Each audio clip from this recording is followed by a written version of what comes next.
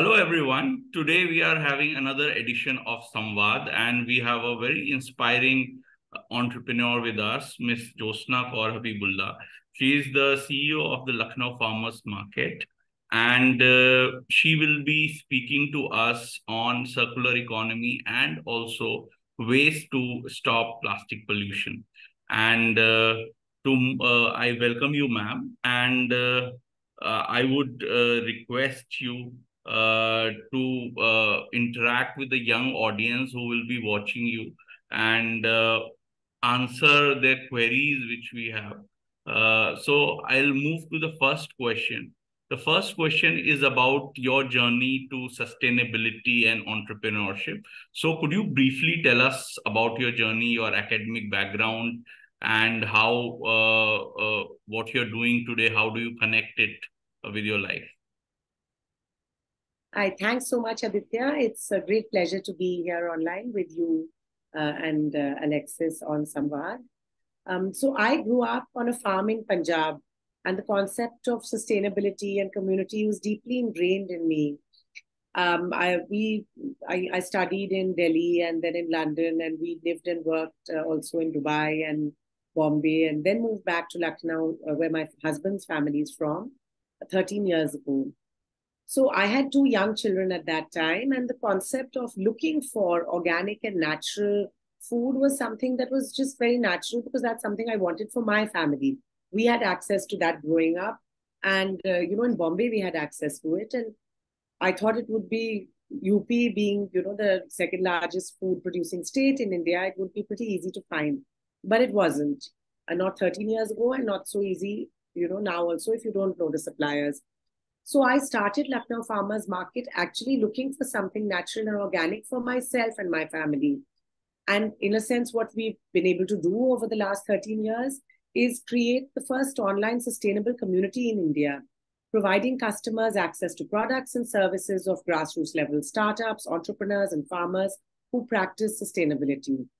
What I have managed to do is to bring together farmers, consumers, members of the press, government, concerned citizens, and institutions in research for agriculture supporting rural entrepreneurship. I started as an NGO, and I started with a small market, and just by almost begging and paying people to come. And we fortunately have a retail space in the middle of the city in Hazratganj, Habibullah Estate. And then whatever used to come, I used to have to distribute it to my friends and family. But then people started getting more aware about organic and natural, and the effects that it has, and that fact that food can actually be our medicine instead of medicine being our food. So over COVID, we actually took this into an online, this platform that we set up, lucknowfarmersmarket.com. And then I incorporated the company in December of 21. Our products range from organic foods with a focus on seasonal and fresh produce, then sustainable products, home care, lifestyle, skin and hair care, all kinds of traditional gifts, artisanal handicrafts, health and wellness products. Then we also have services like farm stays and farm visits so that the farmers actually get another source of income, and people get to visit and experience, right? Over COVID, everyone realized better than going to a mall on a weekend, go out and spend your time in the fresh air. And also other sustainable services like consulting a nutritionist, an acupressure consultant, a yoga practitioner, and then services that we all as entrepreneurs need, perhaps branding, content writing, because it's a fantastic community that we've created where we have around 500 suppliers all over India and 7,000 products already on our platform. So, do you see yourself as a marketplace or a community? And how do you think your marketplace or community is promoting circular economy? And what vision do you have for the future? So, yes, we are a marketplace and we are a community because, in a sense, when we do anything which is important to everybody around us, something which is important to the future, we are a community because now we're a very strong community of people who can supply all kinds of knowledge, know-how, advice, peer-to-peer learning, mentorship, and support to each other. And I provide them, I mean, my background is marketing. I studied in St. Stephen's College in Delhi, and then I went on to do an MBA in international business and marketing from the Bayes Business School in London, and worked in marketing globally in London and Dubai for 15 years before I started, consulting, and then, moved here and started the work on sustainable livelihoods. I set up the FICCI Women's Wing. So yes, the circular economy is something that I'm very passionate about, because the concept of keeping this materials, products, services in circulation, so that we're not always creating new things and throwing away the old things. So we have to use this kind of approach that whatever activities can restore or regenerate, and the design and resources that we use that allow us to maintain those products and maintain the value of those products, elimination of waste. So this is something that we are very much involved in doing, because reduce, reuse, recycle, upcycle, this is a mantra. We talk about it in our packaging, telling people how to package their products. We talk about it in so the best way to describe it as a circular economy is, so whatever our farmers are growing, we are connecting entrepreneurs to make products with it. So, for instance, the concept of of the farmers market started from the Mango Festival. I started organizing this UP Mango Festival in 2013, because, I mean, here we are in the mango belt, and we need to promote our lovely, beautiful heritage of mangoes and everything, storytelling, craft, all the amazing entrepreneurs and everything around it. So when we have mangoes and you don't have enough enterprises and products being made with mangoes, so I started promoting that. Now we have companies like Ahimsa that make raw mango dishwash powder. We have Mystique Artisans and other skincare brands that make mango soaps to body scrubs and shampoos, and amazing range of skincare products. We have mango wine. We have all kinds of mango, of course, edible products from Aam Ka Panna to mango baked products, and amazing, of course, mango pickles from small self-help groups, and jams and things like that. So if we are using our local seasonal produce, we're giving it to the entrepreneurs, are buying it directly locally from the farmers. So right, there's no distance, there's no carbon footprint there. And it's seasonal, it's local. And so the entrepreneurs are also sourcing it locally, and then they are creating new products. So every year, new products are launched actually at this festival of ours and through our farmers market. So there's a huge impact of sustainability where, see, now a lot of our food produce is wasted, because what happens? Because of weather conditions, falling of mangoes and other fruit because of at the rain or the hot weather, or unseasonal weather conditions. So how we can use that damaged fruit, because there's no food processing large facilities in around Lucknow. So we have to have those small self-help groups to do that, and we provide the marketing support for people to then sell it. So that's one way in which the circularity is being used. Another thing that we've launched through the farmers market is the chef's table. So the concept that whatever our farmers are growing, that's in that season, local, seasonal, fresh. It's watermelon season, so we're serving watermelon salad.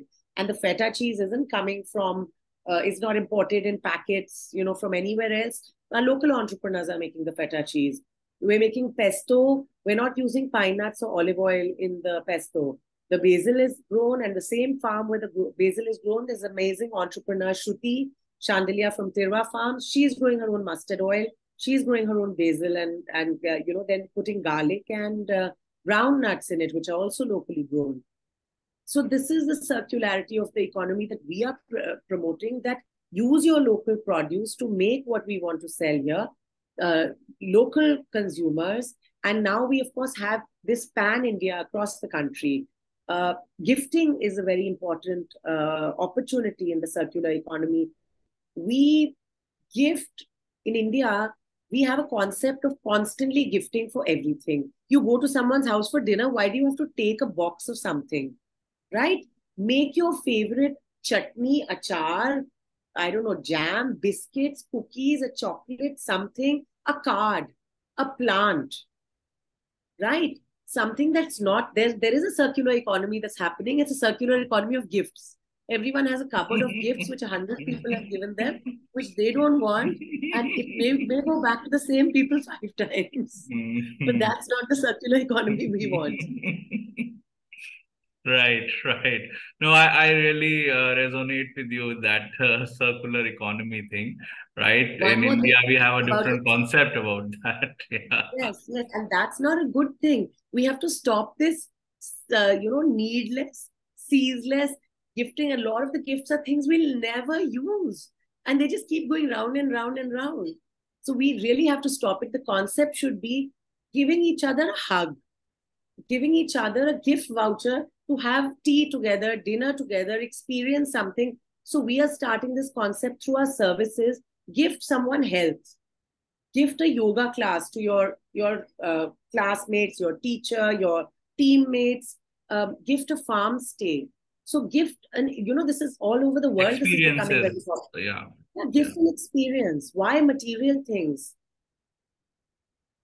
No, I really resonate with it. I think in the West, gifting experiences is considered very valuable. It's not so much in our popular in our culture, but I think these good ideas will, of course, prosper with time.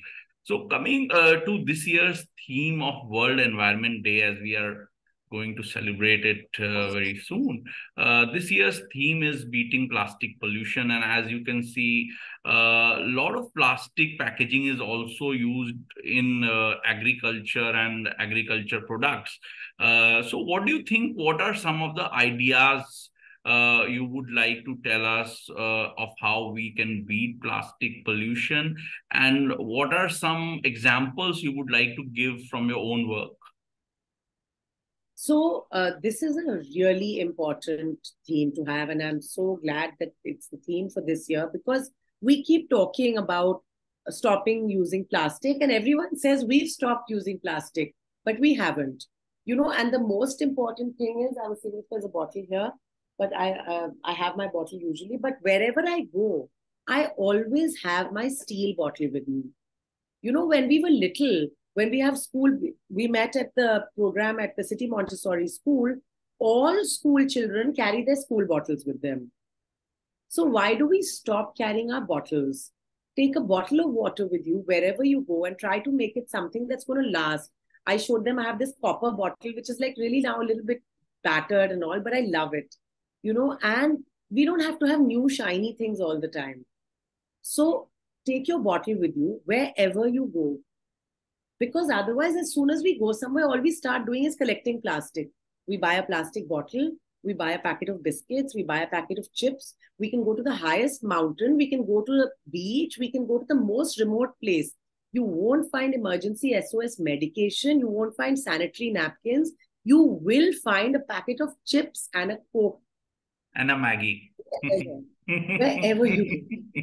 Yeah. And that cap of that water bottle or that Coke bottle, those caps never ever biodegrade. There's probably a million of them floating around space somewhere. They're in our seas and in our water table so much that there's fine plastic in everything, right? In the water, in the rivers, probably in the water we drink, we are half plastic already by now. So the only way to do it is we've got to stop. We have to take this pledge this year now, from now on, that I'm not going to do it, right? If I don't do it now, if I go anywhere, suppose I forgot my water bottle, I will not drink water until I find somewhere that I can get an RO a source and drink water from there, and not use a plastic cup or a plastic bottle. When we go to hotels where there are programs, or anywhere where there are programs, if they're giving people mini plastic bottles, I get it changed. So they may think I'm crazy and, say, my husband gets upset sometimes. Why do you have to do it all the time? But I can't help it. I have to. No, I think this is one solution which I also tell a That's lot of one. young people which I meet. But one of the counter argument which I have got on that is that maybe you are financially at a position where you can afford a copper bottle or a steel bottle, what about the India, which is not able to afford that steel water bottle? What solution do you have for them? So there are a lot of, come on now, steel bowls, thalis, plates. Much before the concept of sustainability came from the West, this was our sustainable, right? I mean, I'm a Sardarni. My grandfather was a Nihang. He used to have his steel bowl, it's called a bata, with him all the time. So wherever they went, if they drank or ate something, there was that steel bowl they used. So, right, this concept of sustainability is deeply ingrained. It used to be in every temple, it's in every gurdwara. So, it's not that expensive. Buying one steel bottle Yeah. for a family in the long run, now they have to buy water when they go outside. There's no water free. So, if you count the number of water bottles you have to buy over a period of time, you can buy a steel bottle, I think, for 200 or 300 rupees. Yeah, I agree. So I think this is one argument like people can still have, and we'll leave it to them because, of course, So, people we have have to counter do it, arguments right? for everything. But And yeah, we give, like I give steel glasses to all my staff, so that when they drink tea and all, they don't, because these paper glasses are not really paper glasses.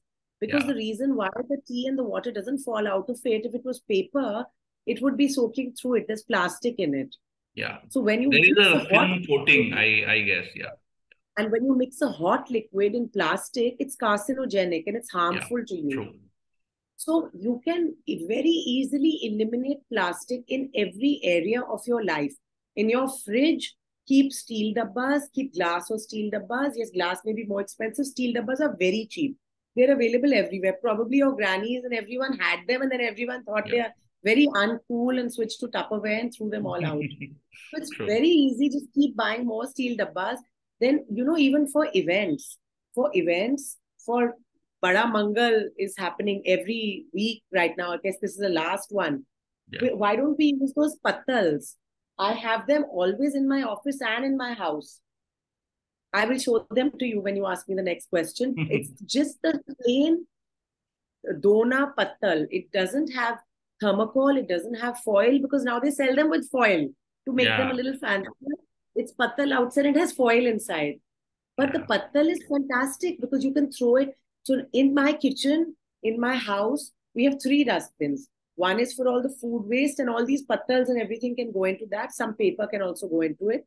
One is for the wet plastic, which the kabadiwala is not going to take, and unfortunately we have to throw it, but it can be disposed of properly. We try to keep all the dry paper and plastic from packaging in a separate dry space.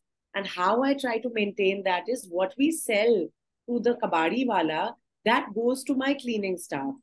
So that's the only way I get them to separate all the pack. I keep collecting it when I get it or my kids get it, or we Yeah. collect it in one space. But they're the ones who deal with it most, right? So if you True. incentivize either your children or your staff, your residential association guards or cleaning staff, the rat pickers, anybody, to separate out this dry paper and plastic, it doesn't get you much, but it sells by the kilo to the Yeah. kabadi wala. Yeah. So only when you've saved a big portion of it, which can be a kilo, which could be like a large pile, of, like, say, maybe a foot, and that'll be a kilo of paper, and even more of plastic will be a kilo. For that, you get a small amount, but at least then it goes somewhere and it's recycled, upcycled, something is done with it. We don't have recycling facilities that we can just take anything to. We have a kabadi wala that comes to every door. They have been, I think, recyclers for years, and they've been very much into our system. And we had this beautiful Much before, system. yeah, these Yeah. green and brown bins and all came, we Yeah. had this system. Yeah. Going to the next question, which is a more macro question, like what about sustainable development goals? How do you see your work in this community and various other projects which you are doing? They connect a lot with entrepreneurship. They connect a lot with sustainability. You're also promoting decent work. So I could see a lot of connect with SDGs. So how do you position yourself or describe yourself, and what other ways you are working on SDGs or contributing to SDGs? So the first goal that we contribute to is good health and well-being, because it's the most important thing. People do not realize until they get sick the importance of eating the right foods. They think only when you get sick, when people get cancer or they get other diseases that are, linked to your immunity, then they think now we should start eating healthy. अच्छा, अब बेटा, अब हमारे घर में बीमारी आ गई है, अब आप हमें बताओ हम क्या खा सकते हैं. But it was much easier if they had just started eating a little healthier earlier, right? Because I mean, I'm from Punjab, and my family has always also been very health conscious. My parents had a honey company. We always had homemade bread at home. This white bread that sells, or any bread that sells in the market, any baker that baked whenever bread was invented would not recognize this recipe. If you take this bread out, whether it's white or brown, and put it outside, just do an experiment, keep it on a table in your house. Nothing will ever happen to it. Only if it gets wet, it becomes green. If you leave it outside, it'll basically stay like that probably forever. It'll just harden and become like a biscuit. So just think, what are we putting into our bodies? That's cardboard. So I cannot eat that ever. And so the idea is thinking about what you're putting into your body. So people say, oh, organic food is very expensive. So if you spend a little bit more on your food, you'll spend less on medicines because you won't get sick. Your immunity is what you're compromising by eating garbage. So there are lots of things we can eat that are basically free. If you eat neem leaves every day, if you chew a few neem datuns a couple of times a week, it's protecting your teeth in a way that no dentist can protect your teeth. And no dentist is ever going to tell you to use them either. Right? So a lot of oncologists in the US have left hospitals and become organic farmers because they have found at one point there's nothing you can do. So anyway, so good health and well-being is the first goal that we, say that we are sort of taking forward. The next is decent work and economic growth. Because when we give opportunities to small communities to have, say, FPOs or self-help groups, community-led initiatives, and giving them access to making their products wherever they live. There's a huge women's collective in Sultanpur called Rural Beat, which is supplying agarbattis made of dried flowers, all kinds of, these spices, and they make diyas during Diwali. There are many such collectives that are connected to us, since we're connected to 500 such groups. Oh, there's the Mahila Seva Trust, the Lucknow Mahila Seva Trust, and like that, the Ahmedabad-based organization has these all over India. There's so many organizations where people are making things, but those things are sold in the local market. The moment we put them on a platform where they have national visibility and hopefully in the end international visibility, everyone wants something that's handmade, that's fresh, that's organic, that's natural. Everything's not organic, but we say which is organic, which is farm fresh, pesticide free, chemical free, because all farmers can't afford to go organic, right? And then, of course, how's the economic growth happening? When you are supporting the local economy, those rural economies, those people are getting money from what they're doing. That's supporting their own economies, and that's how we Great. So I understand that you are, yes. Also the 12th one, responsible consumption and production. Right. So I think this way you're also contributing to SDGs and also inspiring a lot of young people to become businessmen or women in the field of sustainability and also promoting entrepreneurship in India, right? So what message do you have for the young people who are, say, in their colleges or maybe just in their schools who are watching you today, and what kind of pathway they should take in their careers so that they have this desire to make an impact in the world of entrepreneurship, especially in terms of entrepreneurship in the field of sustainability. So what message do you have for them? So we have so many young entrepreneurs who are part of our Lucknow Farmers Market community. From Karan, who started a brand called Sustainity when he was studying in Amity University and probably about 19 years old. He started this bamboo toothbrush, the brand with a bamboo toothbrush. And now Sustainity has all kinds of products which can replace plastic. Another young girl, Mahia, who is also working on greening your spaces and bamboo replacing, cutting out plastic. So we have so many examples when you go and look at our Lucknow Farmers Market, our community, our products and services online. So don't hold yourself back, don't lack self-confidence. Don't hold back from whatever you dream and you believe in, you can do it. The way that the world has changed means that your passion can actually be your profession now.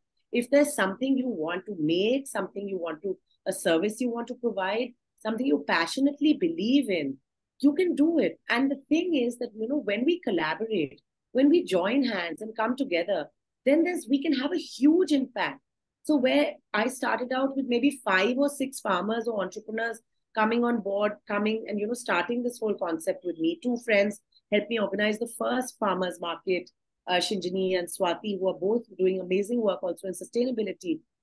When we join hands, we're much stronger. So find your circle of people to support you and join hands together and just go for your dream and do it.